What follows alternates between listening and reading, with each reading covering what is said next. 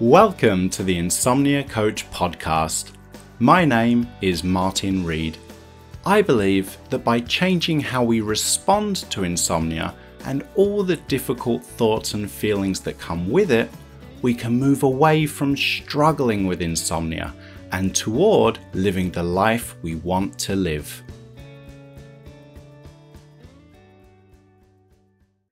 The content of this podcast is provided for informational and educational purposes only. It's not medical advice and is not intended to diagnose, treat, cure, or prevent any disease, disorder, or medical condition. It should never replace any advice given to you by your physician or any other licensed healthcare provider. Insomnia Coach LLC offers coaching services only and does not provide therapy, counseling, medical advice, or medical treatment. The statements and opinions expressed by guests are their own and are not necessarily endorsed by Insomnia Coach LLC. All content is provided as is and without warranties, either express or implied. In this episode, Kreuza shares her journey through the challenging landscape of insomnia and somniphobia, a fear of sleep. Initially, she found cognitive behavioral therapy for insomnia, CBT-I techniques, helpful. However, when sleep problems returned as somniphobia, the same techniques faltered. Feeling isolated in her struggle, Kreuza realized that implementing rules around sleep were not helping her. A turning point came when she embraced a more flexible, compassionate approach to sleep. She began to practice accepting her thoughts and feelings without resistance. She practiced being kind to herself when things felt really difficult. And she engaged in activities that mattered to her, even after difficult nights. Kreuza's story is a testament to the possibility and power of patient and kind practice of acceptance as a way to deal with deep-seated fears. It also highlights that moving past sleep struggles is often a journey of ongoing action and practice, and setbacks, rather than quick fixes. A full transcript of this podcast and an accompanying video can be found at insomniacoach.com/podcast. Okay, Kreuza, thank you so much for taking the time out of your day to come onto the podcast. Sure, I'm happy to. Thank you for having me. Let's start right at the beginning. When did your sleep problems begin, and what do you think first caused those issues with sleep? So my first issue with sleep was actually in 2013, which I did CBT. It was very mechanical. It was just going to bed at this time, wake up at this time.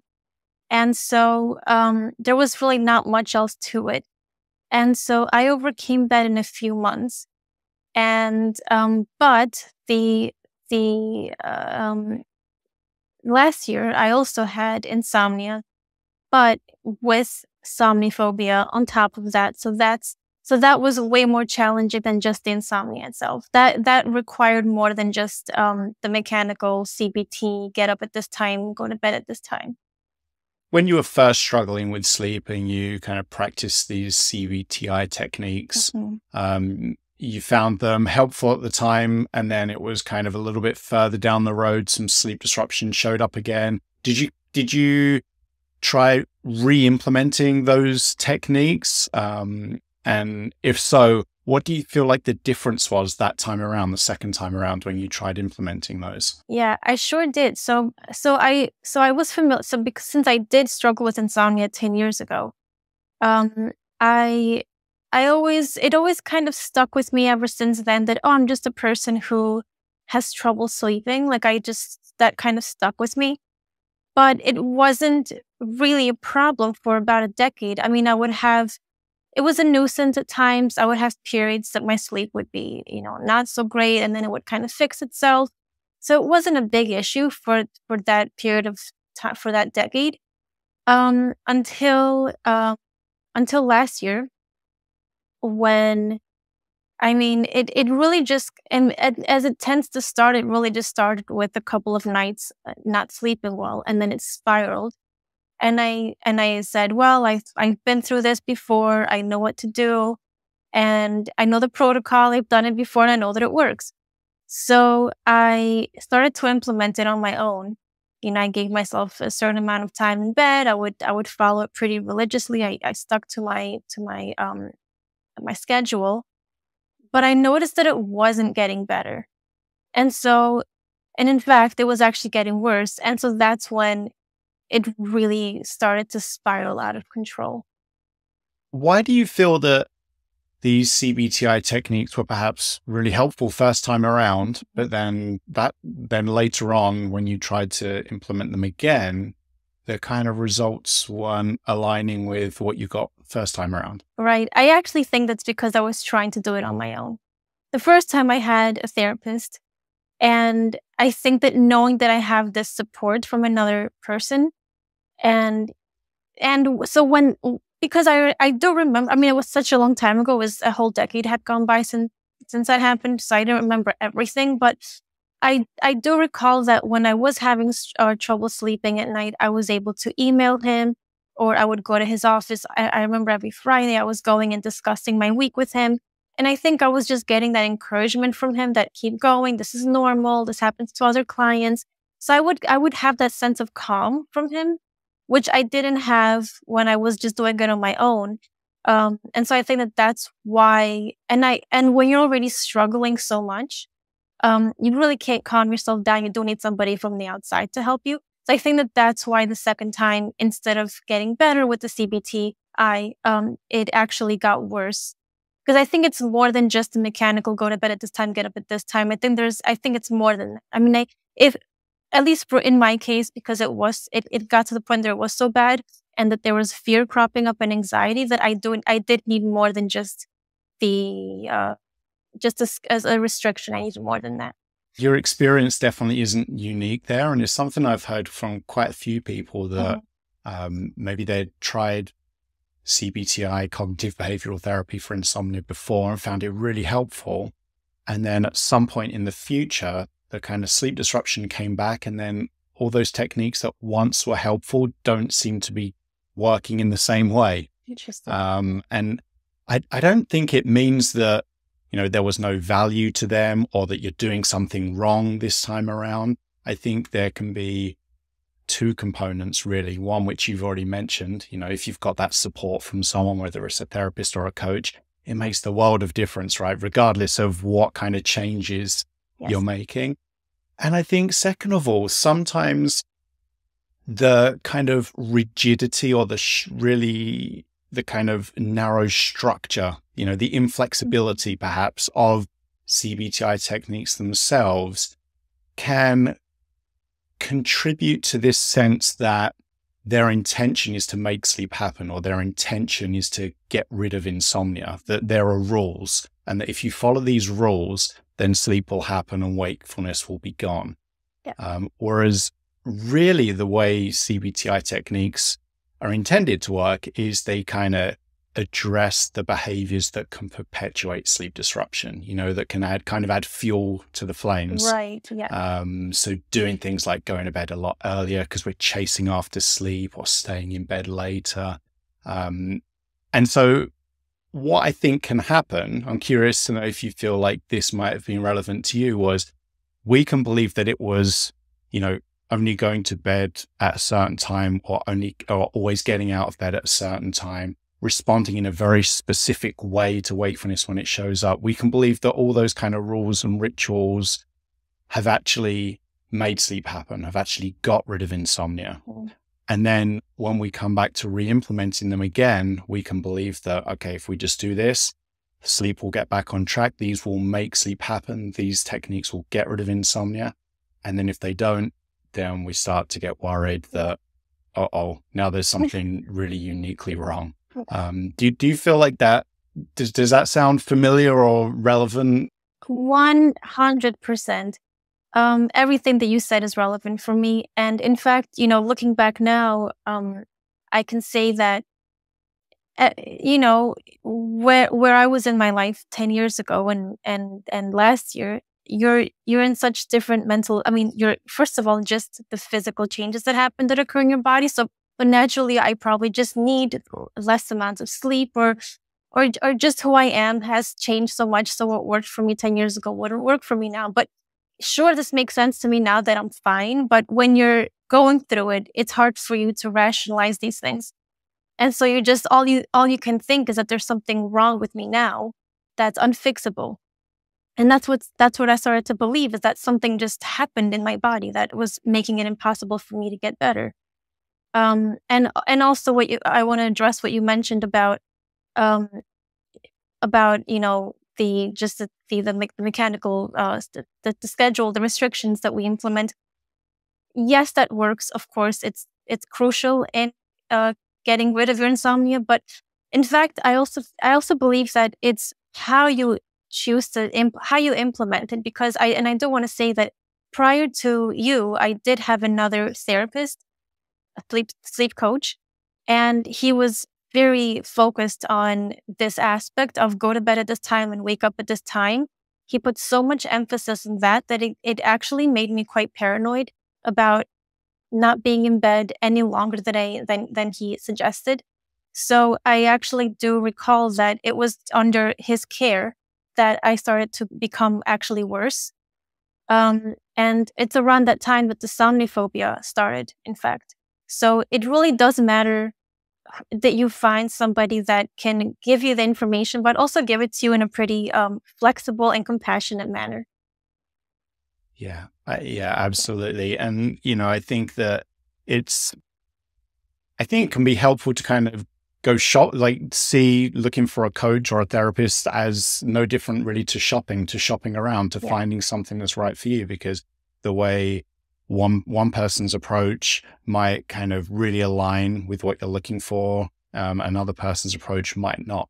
It doesn't mean that approach is good or bad. It just means it's not right for you. Exactly. And that's perfectly okay, right? And so if we work with someone and find that's not working out, doesn't mean there's anything wrong with you or that what you're learning isn't useful. It just means, you know, that that's not the right individual for you. Right. And that's perfectly okay. It's all part of the process, right? And if you remember, actually, when I emailed you, one of the first things I said was, well, can we keep it flexible?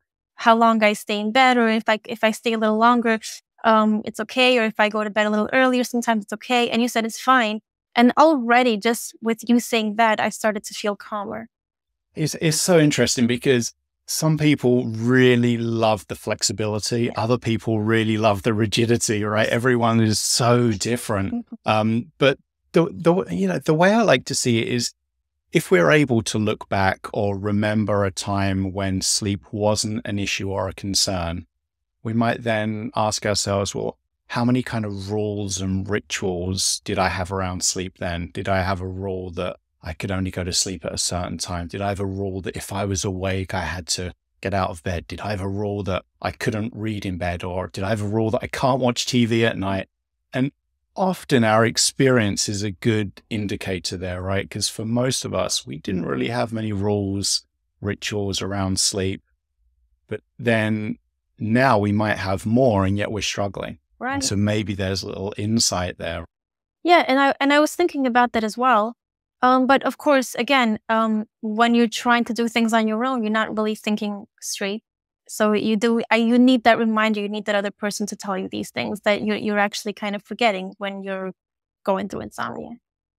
When your mind identifies a problem, it's going to focus so much attention on the problem, right? And fixing the problem, your focus just becomes like a laser, and it's really hard to see anything else or any big picture or even just the context of your own experience. And that's where it can be helpful to have someone to work with, to help guide you, really, because that's all that I think coaches or therapists are doing, right? All the real work is done by you, the client.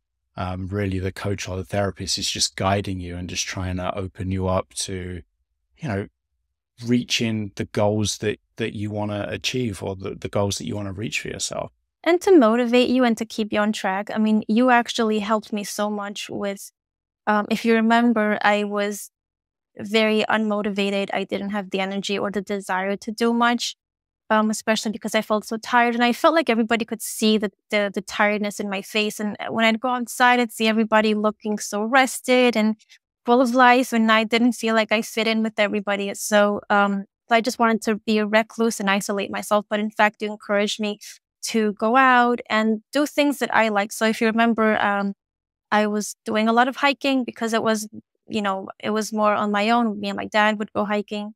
And in fact, I do remember doing that, and especially being out in the sunshine, which is crucial for, like setting, your sleep schedule. So I was doing a lot of hiking at the time. Even though I was tired, you encouraged me to do it anyway. And I found that by doing that, it would lower my anxiety levels. And that actually did help me become tired enough to fall asleep the next day or at night. So that really helped. And that's one of the things that was my mistake, actually, is that when I started to struggle with sleep initially, I quit my job. I didn't leave the house. I didn't want to talk to anybody. So doing all of those, then your whole life revolves around your insomnia. And that's all that you're thinking about. You have no other, your life becomes insomnia now. Yeah. And it tends to make things even more difficult, right? Yes, absolutely. Sometimes I like to kind of picture it as, we've got this really unpleasant thing that's present in our lives, insomnia. So if we kind of draw a circle that represents our life and we write the word insomnia in that circle, and then we kind of consider everything else that's going on in our lives. So maybe our family, our job, our hobbies, our interests, and we write all that into the circle as well. There's a lot of stuff there. The insomnia is still there, right? But there's also lots of other stuff. But what can happen, because insomnia is so difficult, is we can start moving away from all that other stuff. So now we're starting to pull all that stuff out of the circle. We're not seeing friends and family so much. We might not go into work. We might quit our jobs. We might not engage in our hobbies. And so what we're left with is this circle of our life, and there's kind of only one thing left, and it's just insomnia. Yeah. And so as we're taking all those things out, which is completely understandable why we would do that, because it's really difficult to do the stuff that matters in the presence of insomnia. But when we are doing that, we're kind of increasing the focus. We're kind of concentrating that insomnia. So it becomes all that's left, really. And it's fine everybody will make their adjustments when they're going through this, and that's fine.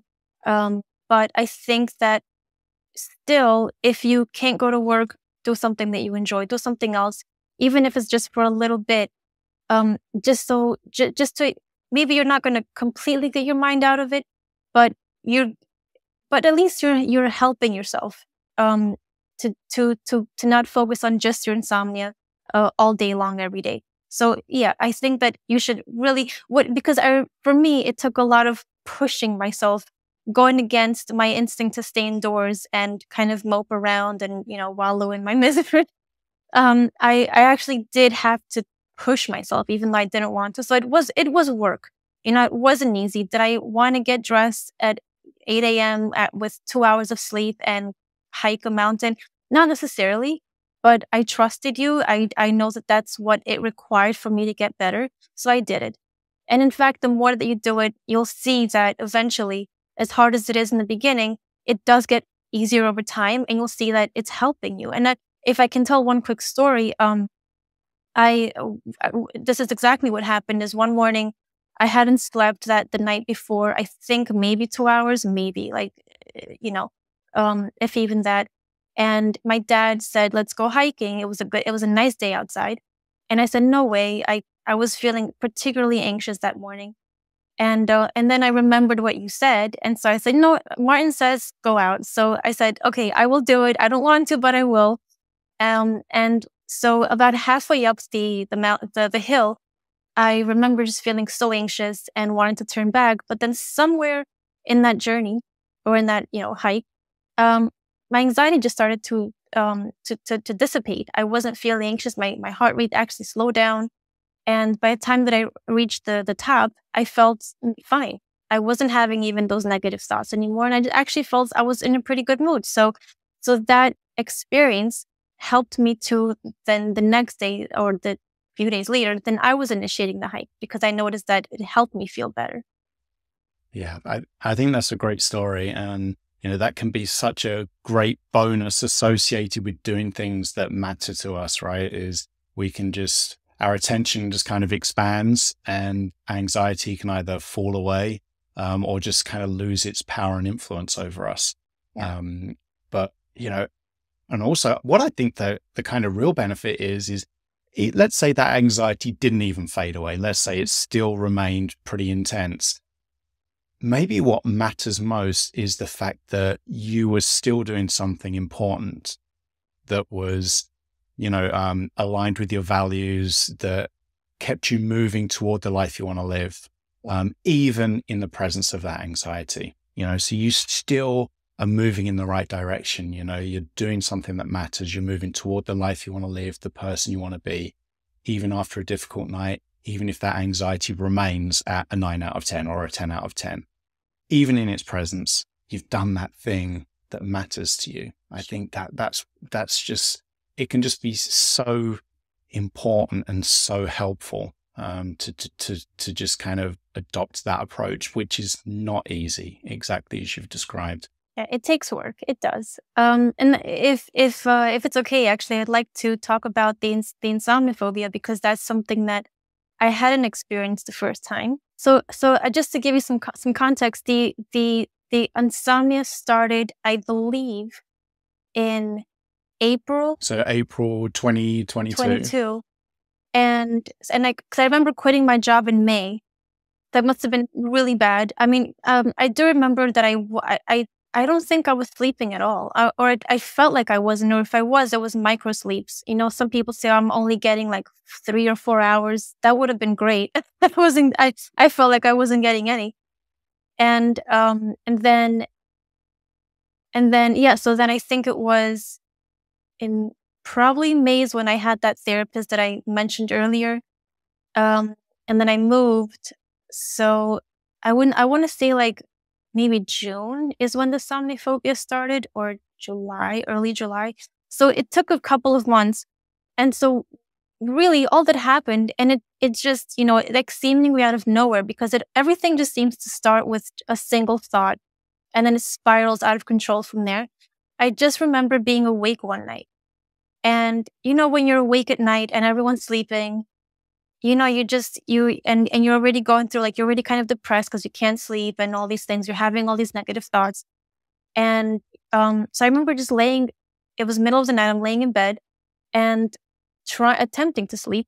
And I was aware of the process of falling asleep. So I was so hyper aware of the fact that if I do fall asleep, I'm going to be unconscious.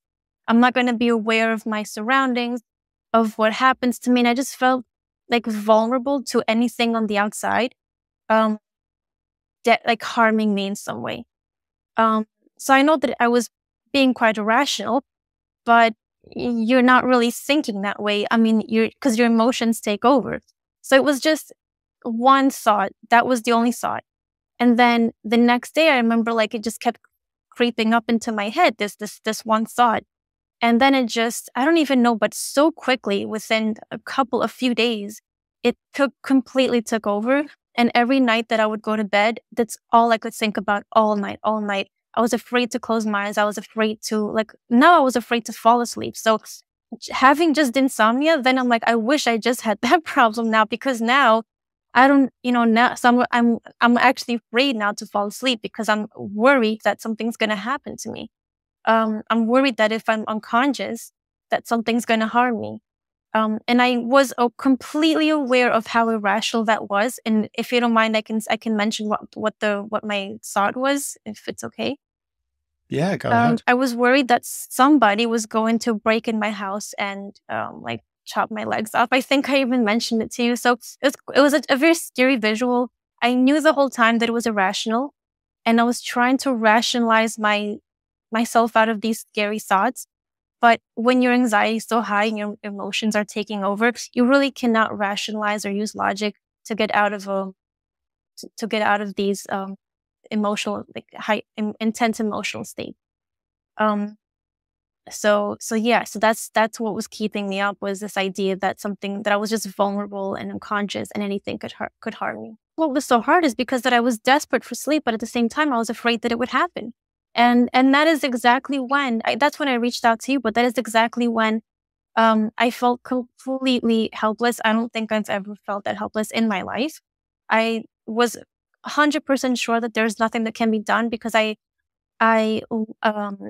was looking this up and it just was so rare. I couldn't find any information about it. And not only that, but there was also this aspect of shame, because I just felt like it was such a silly thing to be afraid of.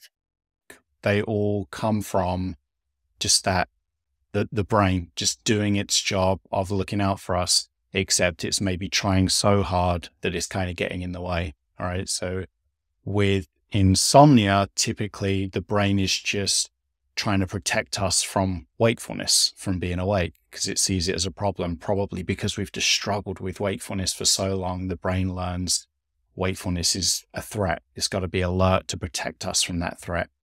And similarly with the somniphobia, now it's kind of the brain's like, oh, well, maybe falling asleep is a threat too. So we have to kind of be alert to protect you from falling asleep as well now. Yeah. So your desire to sleep was unchanged through this, just as you described. Yeah. You still wanted sleep to happen. But in the background, your brain is there with alarm bells ringing, red flashing lights, sirens, everything, just trying so hard to protect you that it was getting in the way. Right.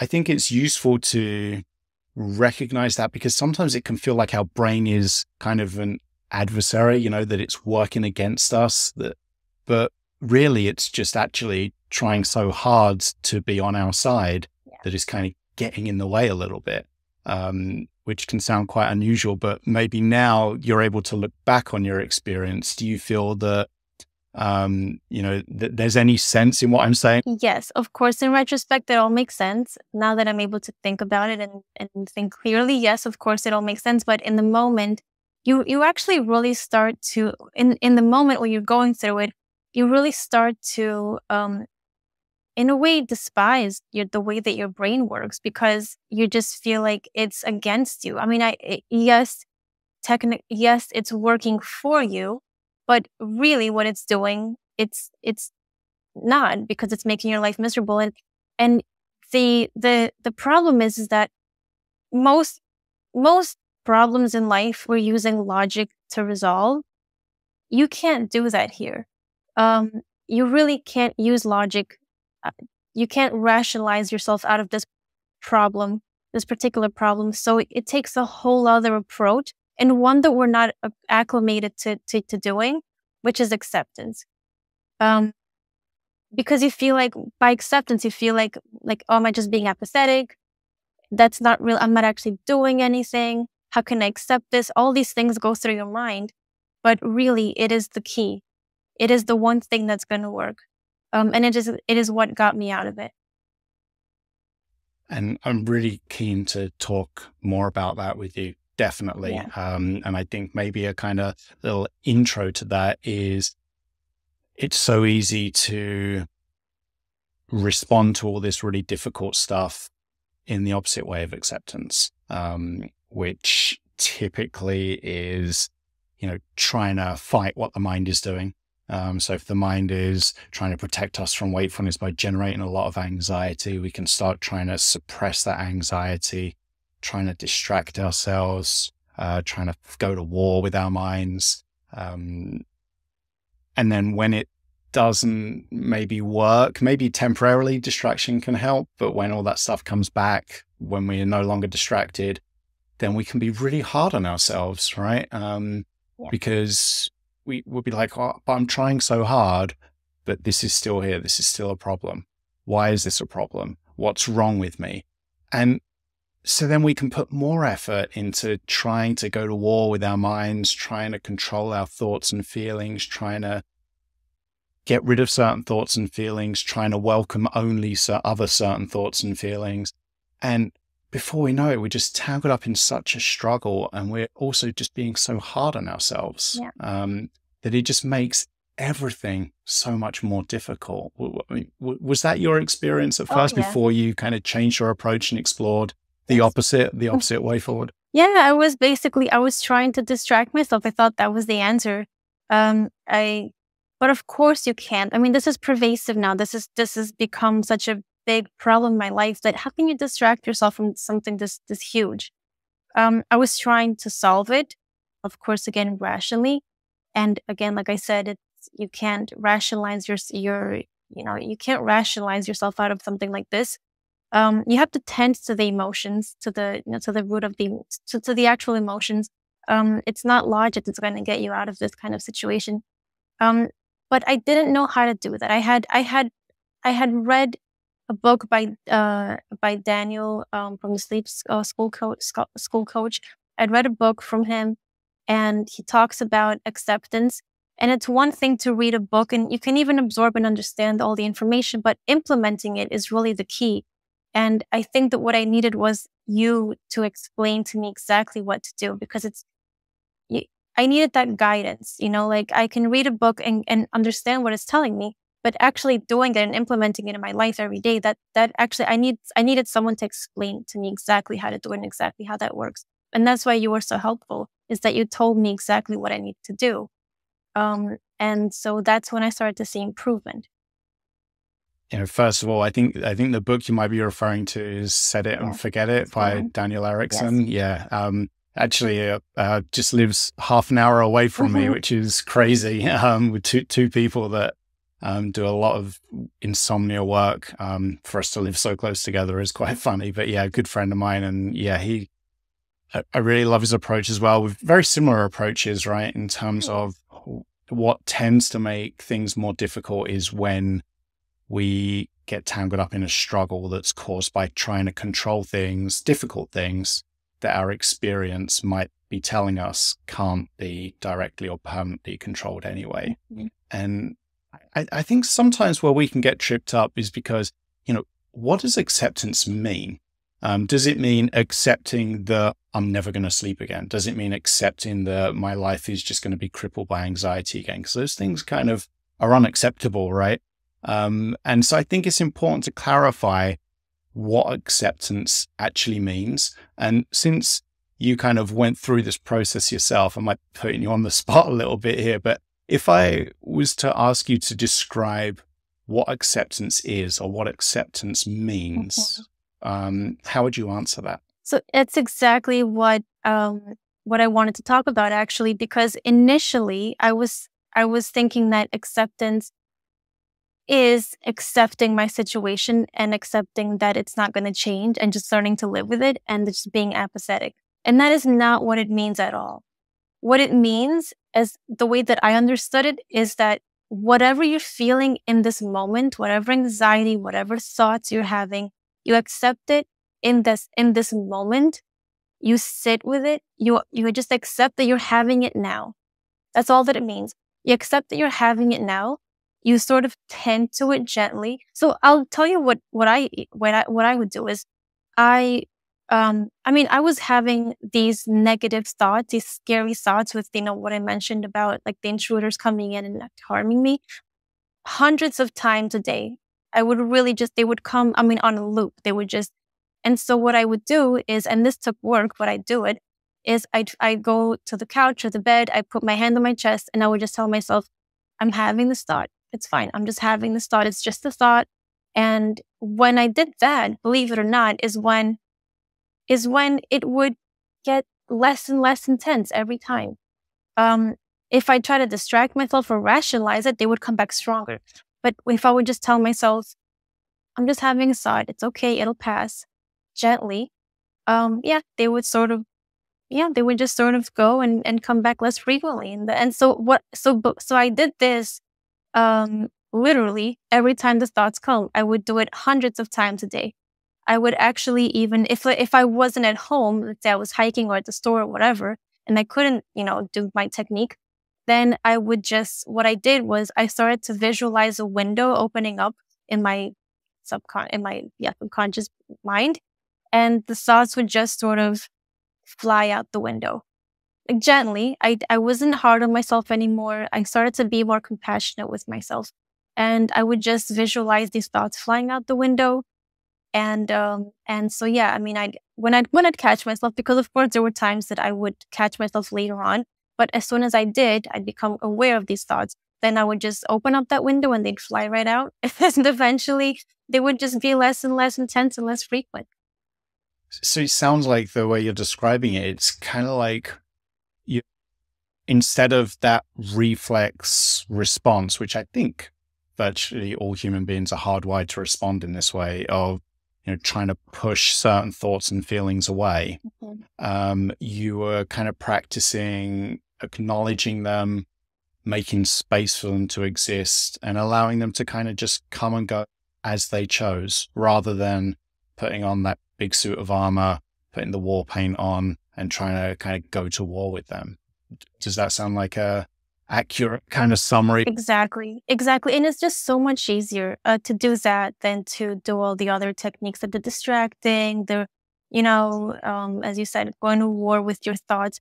Accepting it actually is so much easier. Once you get into the habit of it, then it becomes easier. But because it's so different, it's such a different approach that you do have to develop the habit, which can take some time. But once you have, then actually you find that it's much easier to do that.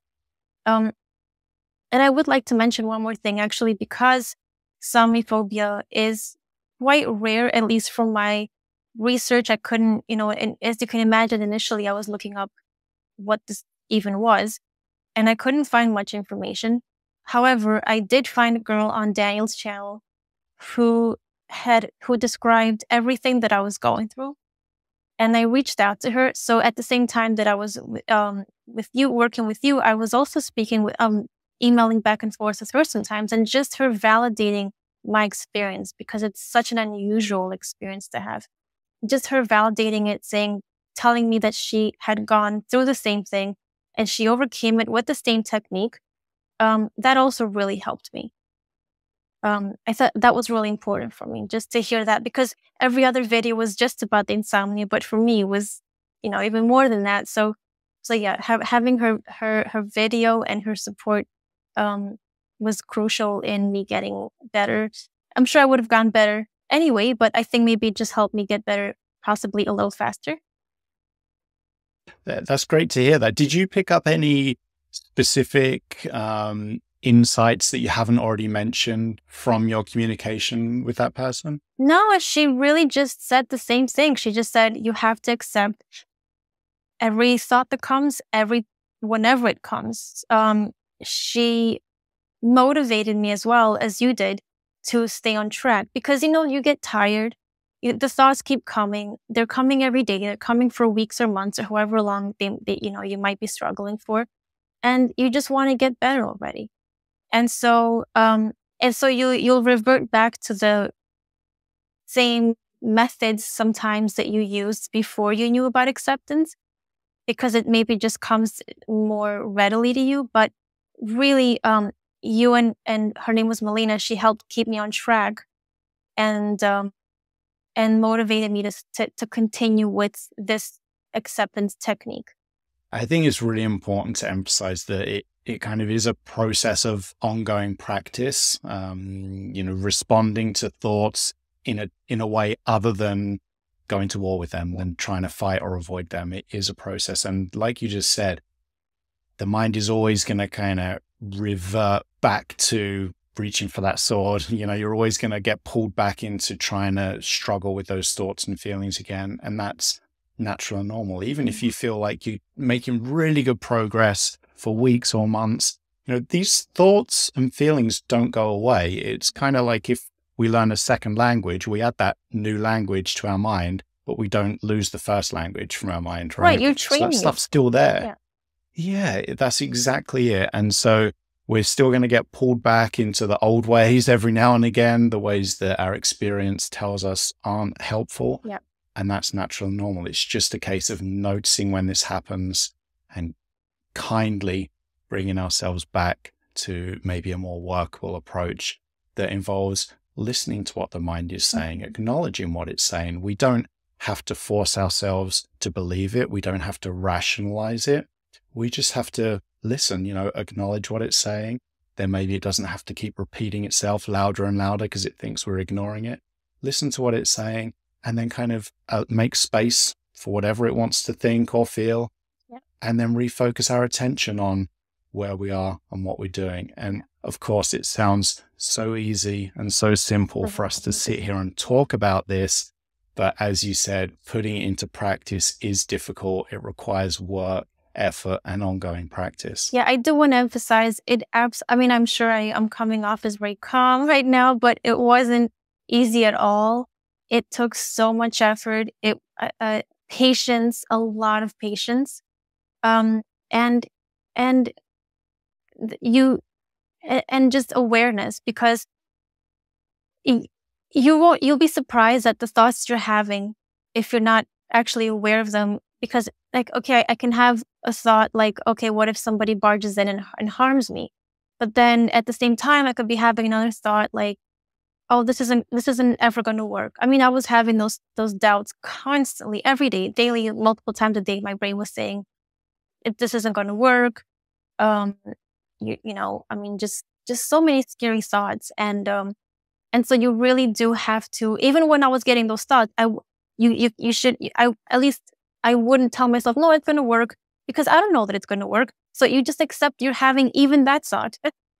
You just really, whatever you're thinking or feeling, you just have to accept it kindly and patiently, and just stick to the same technique of acceptance. Yeah. And again, all of those thoughts and feelings, again, it's not the brain trying to work against you. It's the brain looking out for you. It's trying to protect you. It's like, this isn't going to work. Let's go back to trying harder, even though what we might have been trying before doesn't work. The brain kind of gets out of ideas Yes. because almost everything responds well to effort, right? But difficult thoughts, feelings, and sleep, they don't respond well to effort. And then the brain kind of hits this dead end. It's kind of run out of ideas. So it tries to pull you back into just trying through effort harder and harder and harder. Yeah. It's not the brain working against you. It's completely natural and normal for that to happen. It's the brain looking out for you. Yeah. And it's just a case, like you said, of just recognizing that, maybe seeing it as just another opportunity to practice acknowledging what you're thinking and feeling, making space for it to exist, and then just refocusing your attention. Yeah. And in fact, being aware of this techniques helped me. Just even with other negative thoughts, I have to admit, I haven't been using it as much as I was before with the insomnia, but I have found myself going back to it in other circumstances with other things. It doesn't have to be just with sleep. It can be any other stresses in life or problems that you're having, and you're trying to work through them, and you're going through this loop in your head. Well, you can actually just take a step back and use this technique, and you'll find that it's really calming. It's a really calming and for me, I'm somebody who's kind of naturally very like jittery and have a hard time like sitting still, and maybe like a little bit energetic or whatever. I'm always thinking, I'm always analyzing. I like to write. I write a lot. So yeah, I'm just that kind of person by nature. So taking a step back from me doesn't come easy. But again, you just have to train yourself. So yeah, you really have to just put in the effort. And when you see the outcomes, when you see that it actually works, you'll want to use it, because you see that there's something to this. And I'm really an advocate for this now, because I found that it's so helpful.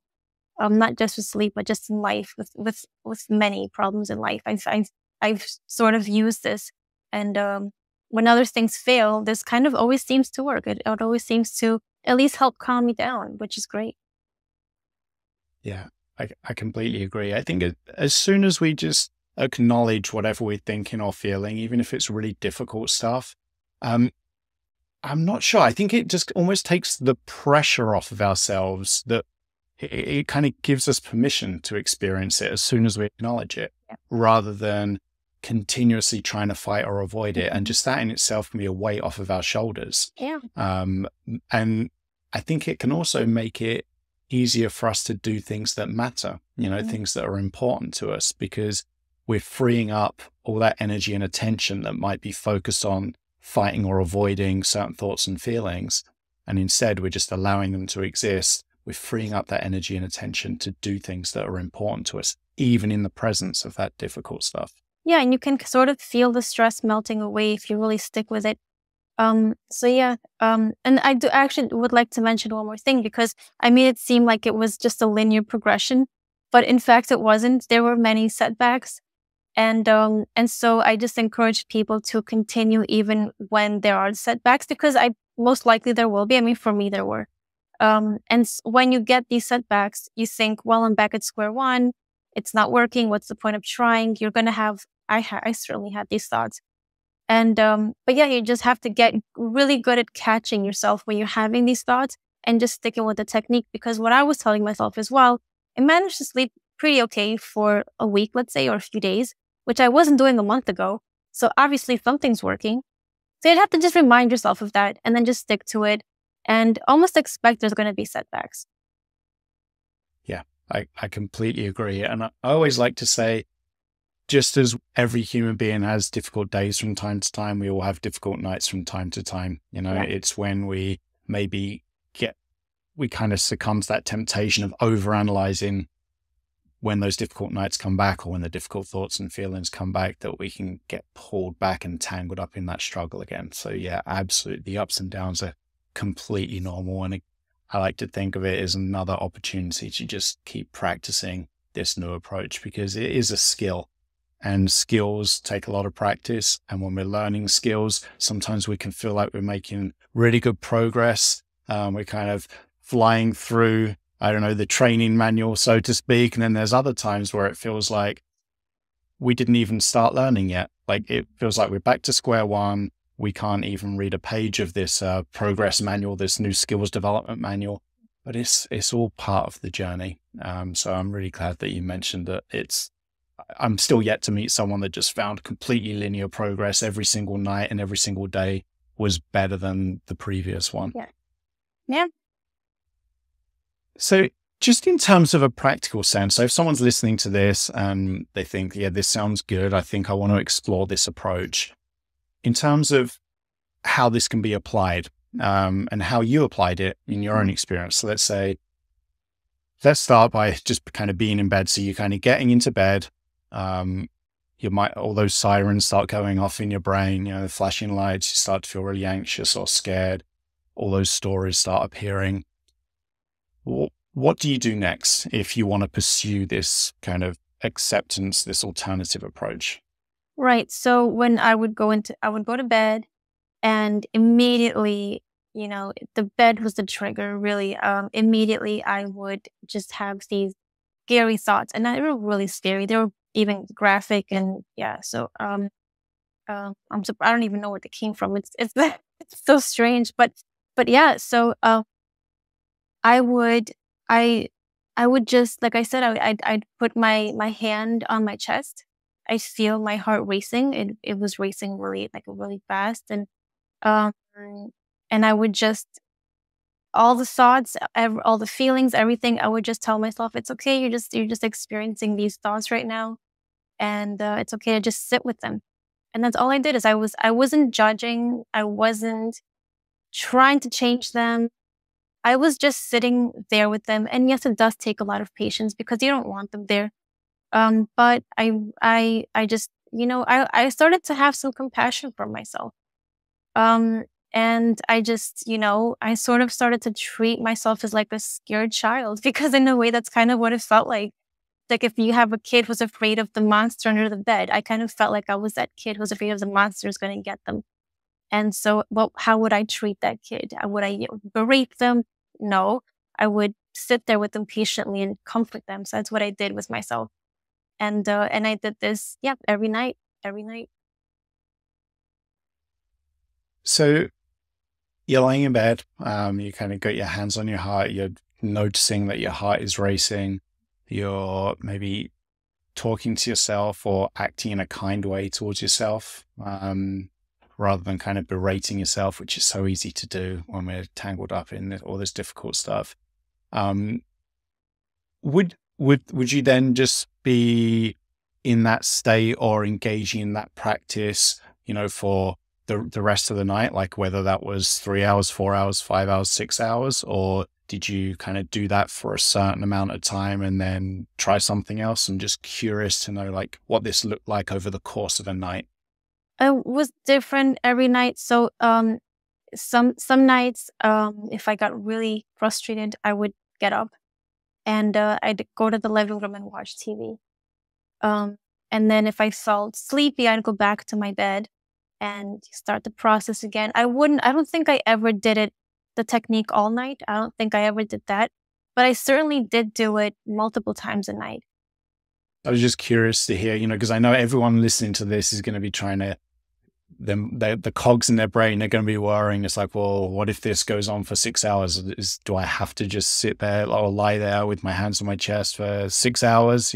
But it's like you said, I think we need to be kind to ourselves and give ourselves flexibility too. Just because we're lying there practicing this new approach, it doesn't mean that suddenly all this stuff's going to disappear and we're going to fall asleep. But we always have the opportunity to do something else instead, whether that's reading in bed, getting out of bed to watch TV, just doing anything. I think it's important to emphasize, maybe not with the goal of getting rid of these thoughts and feelings or making sleep happen, but with the goal of just getting in practice with experiencing wakefulness and all the thoughts and feelings that might be showing up with a little bit less resistance, with a little bit less struggle.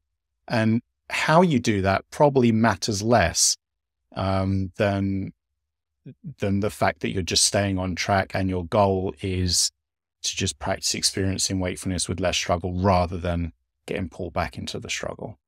In the beginning, the thoughts were constant. And so if I wasn't putting my hand on my chest and doing the techniques, then I was visualizing that window open up and just the thoughts would just float away. So I was utilizing both of these techniques. I kind of just intuitively felt what I needed at the time. So I think you'll know like what's going to work for you in the moment. Like if I felt like I needed to, if my anxiety was really high and my heart's racing, then I would just focus on my chest and I would put my hand there and do, the first technique. If I'm sitting up in bed or if I'm watching TV, but the thoughts are still coming, then I would do the other technique. And I would do the other technique like with the window opening up and everything. If I'm walking outside, because obviously I can't walk around, holding. Yeah. So I would just do that as I was walking. And that was very therapeutic for me. Taking hikes and just visualizing these thoughts, flowing out of me. That was actually very therapeutic. And I did that a lot. I actually remember doing that while I was shopping, while I was just walking around, just constantly. I mean, in the beginning, I was doing it all the time. So yeah, and it retrained my brain to not feel so threatened by these thoughts, because now that I have this technique, I'm not getting emotionally these intense emotions by trying to suppress them or fight with them. Now they're just coming and going. When we're engaged in that struggle, trying to fight or avoid all these thoughts and feelings, it's kind of like we're shrinking that available space down for them, right? In the hope that they won't be able to show up. But then what happens is they show up and there's only a tiny, teeny space for them. So they're more likely to get stuck and then they're trapped and then they're there. Whereas if we practice accepting their presence, we kind of open up and make space for them. They've got more space to kind of move around in. Maybe then they're less likely to get stuck, more likely to come and go because we're more willing to experience them. Yeah. Rather than closing everything down, trying to get rid of them or prevent them from turning up in the first place. Yeah. I think that by doing these, it kind of signals to your body that, oh, the fact that you're accepting it, it's not that much of a threat. Yeah. And also I think that then the mind learns that you are listening to it. So maybe it doesn't have to keep saying the same thing over and over again. And because you're listening, maybe it doesn't have to yell quite so loud. But again, it's something that the brain tends not to twig onto or understand, that when we first start practicing this approach, it tends to be we have to repeatedly acknowledge, repeatedly make space for this stuff to exist, repeatedly allow it to come and go as it chooses before the mind sort of figures out that, oh, maybe there's not really much behind these thoughts, behind these ideas that I'm coming up with. Maybe we can kind of tone them back a little bit. I'm curious to know, when you started practicing this way of responding during the night, when did you kind of notice that it was making a difference, that it was maybe a more workable approach compared to whatever you'd tried in the past? I would say it took about a month and a half for me to start feeling like this is working. Yeah, I would say that around a month and a half. With setbacks, but yeah. Yeah, definitely with setbacks. What was the difference like? Was there something that happened, after about a month and a half? Was there like an aha moment, or was it just this case of like gradual change? No aha moment. I never had anything like that. It was just a gradual change where I could see that I was retraining myself. Like, I could actually see that was what was going on. It wasn't anything overnight. Like I said, it was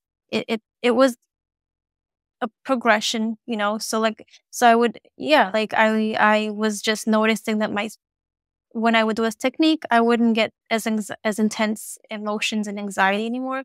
So I'm like, okay, this seems to be working. I kept doing it. So it was every day, maybe a little better, then it would get a little worse and it would get better. So it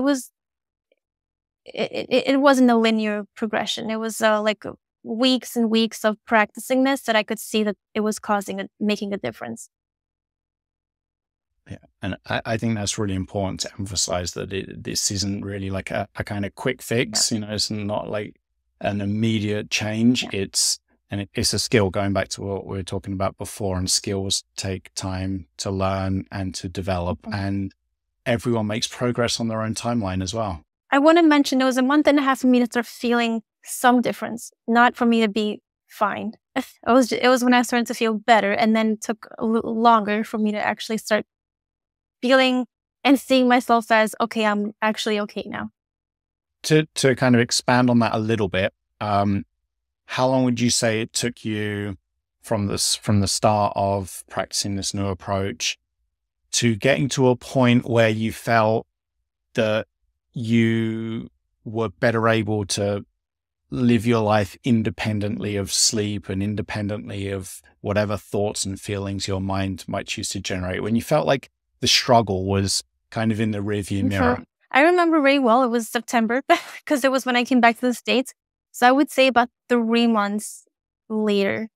Yeah, it was. And actually, maybe this is a silly thing to mention, but when I moved back to the States and I was living with my brother, he has a little dog that I was taking care of. I was staying with him a little bit, and she's, very sensitive to noise. So when she'd sleep on the couch with me, and when she'd hear something, she'd bark. So it kind of made me feel like, oh, I don't have to be so alert now because she's here. And if she hears something, then she'll wake me up. So in fact, having her there in conjunction with the techniques that I was already doing, I felt like that's what finally made me feel better, like 100, not 100, maybe like 90% better.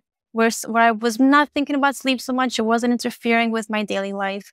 I wasn't taking sleep into account when I would make plans or anything like that. And so, yeah, that I stayed that month with the dog on top of the techniques. Then I felt like, okay, now I'm fine.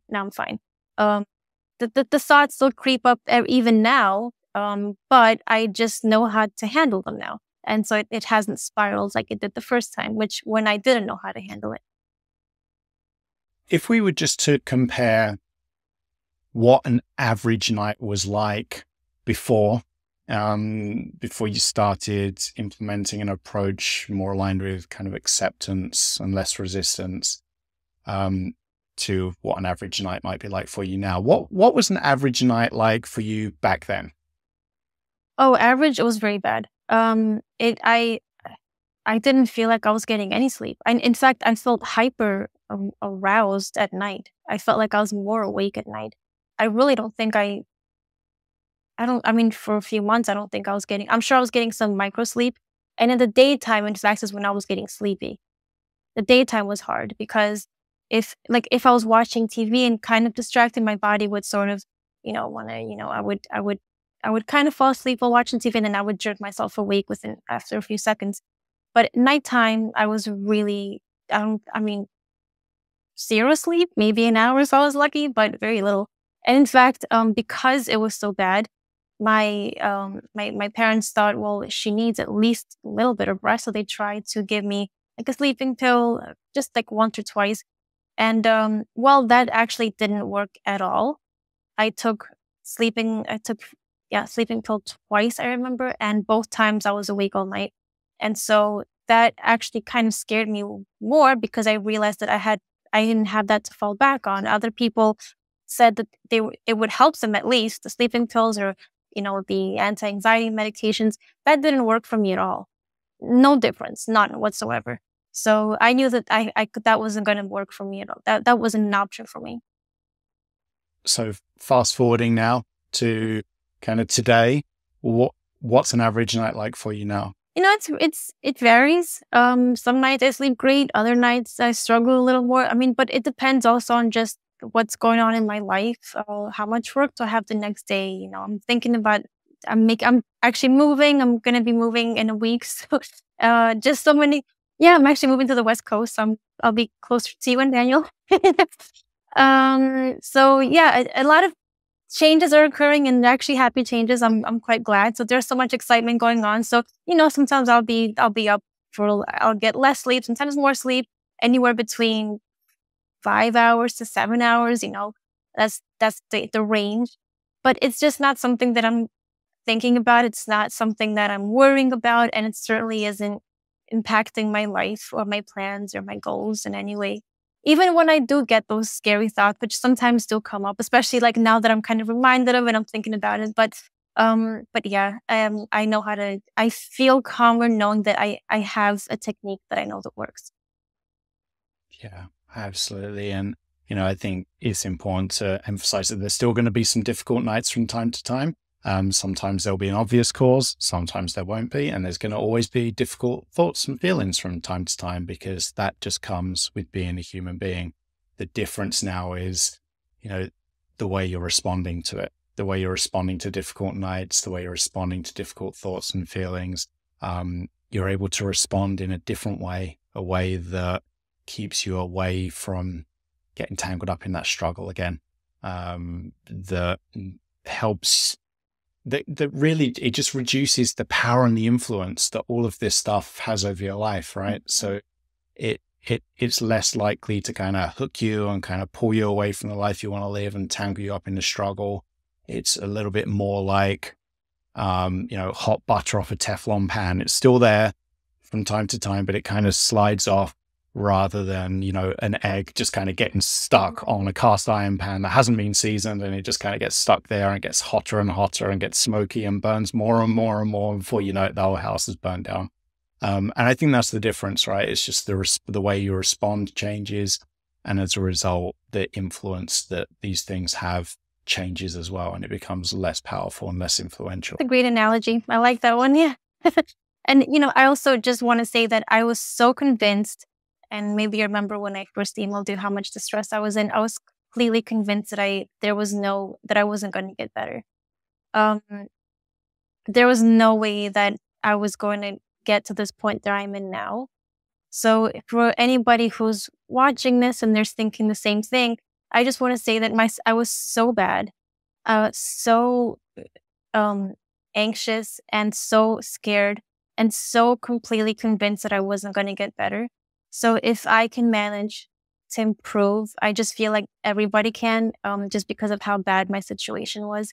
And also just the fact that I was so bad that even like pills didn't do anything for me. I mean, I would take them and I would feel like I took nothing, because I'd be still up all night with the same amount of anxiety. And so like, just to give an idea of how anxious I was and how hopeless I was.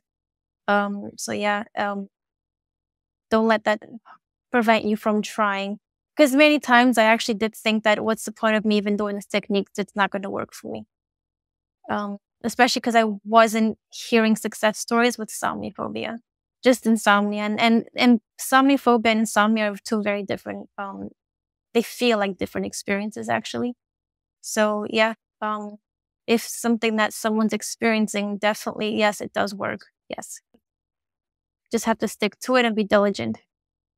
You might have already answered my last question here that I'm about to ask you, but I'm going to ask you again, just in case you have anything else to add, because it's also a question I like to ask at the end of every episode. And it's this: if someone with chronic insomnia is listening, or maybe even someone that's struggling with somniphobia, as we've been focusing on quite a lot of our time on this episode, is listening, and they feel, that they've tried everything, they're beyond help, that they'll just never be able to stop struggling with this, what would you say to them? First of all, I know exactly what you're going through, and just be diligent. Know that this putting in the effort now is definitely going to pay off. Don't look at how long it's taking. Just do the work. Just do the work. Keep at it, and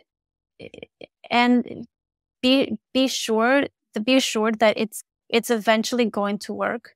But your main focus should just be on doing the work, and that's it. Yeah, and I just encourage people to be diligent and patient with themselves, and treat themselves with the same compassion that they would treat their child or someone that they love. Well, I think that's a great note to end on. So thank you again for taking the time out of your day to come onto the podcast, Kreuza. Thank you very much. Thank you.